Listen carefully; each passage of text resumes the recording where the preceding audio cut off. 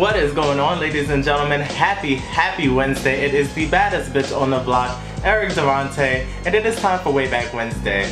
And you know, I am truly embracing my California side with this one because it is such a bop.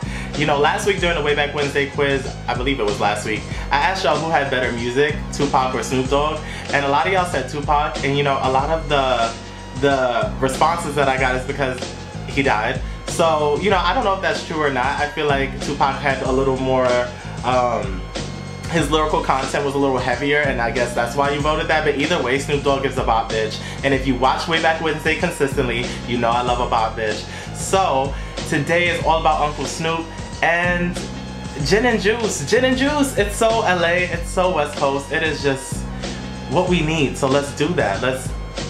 Let's do this, okay? Snoop Dogg, gin and juice. Ow! Okay, let's go.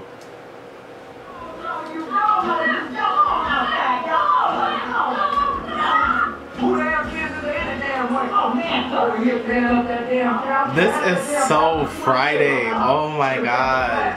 I didn't grow up in the West Coast, but this is like so Friday. Snoop Dogg's fucking hair, man. That is an underrated, okay? That is an underrated feat. Snoop Dogg's hair, bitch. Don't be messing with the A-track. Everybody got a drunk uncle. Everybody got a drunk uncle. We don't talk about it because it's problematic, and what stays in the house, what happens in the house stays in the house. Oh, wait, bitch. Oh, bitch. Oh, bitch. Oh, bitch. It is motherfucking party time. And that LA sound, I don't know what it is necessarily, but like, I don't know if it's a Dre specific thing, but I also heard it on a Lady of Rage beat for Afro Puffs. Bitch, it drives me crazy. With so much drama in the LBC, it's kinda hard being Snoop D-O-double-G, but I somehow, some way, keep coming up with funkier shit like every single day. May I? Yeah. Wait. Yeah. Cause my mama ain't home, I got bitches in the living room getting it on, and they ain't leaving till 6 in the morning. You know, Snoop Dogg is really fucking fine. If he wasn't so, not now, but back then, like, if he wasn't so skinny, oh, I put it down. Brandy and Chris Brown voice, I put it down. Ooh. Now I know that's not Aaliyah behind him, but she's giving very Aaliyah in this video. Huh? Smoking. Huh? What? Lay back. Oh. Yes. Oh. Lay back. Is it a 40 in the bag? Is that a thing? Like West Coasters, this is where I really need y'all to chime in because apparently this is y'all's culture.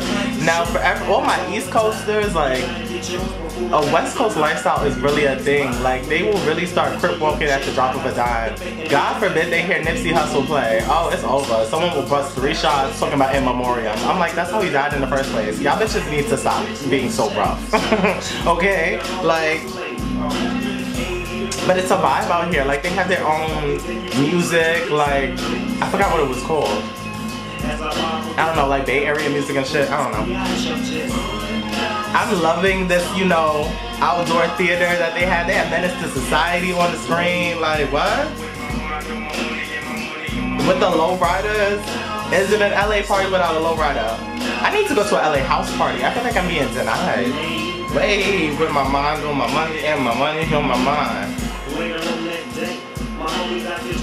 Come on, Dre, with your rough ass. But he was damn fine back then. I don't mean to ball my hand up in a fist. I'm not trying to signify anything. Wait. It's dominoes. And you know, bitches get real passionate about dominoes. You know, I thought I knew how to play, but I just learned the scoring system recently, so apparently I didn't know how to play. Like, I didn't know it goes up by 5s. But I won't be playing with y'all because y'all get real niggerish about it. Like, it don't gotta be like that. How do you expect me to learn?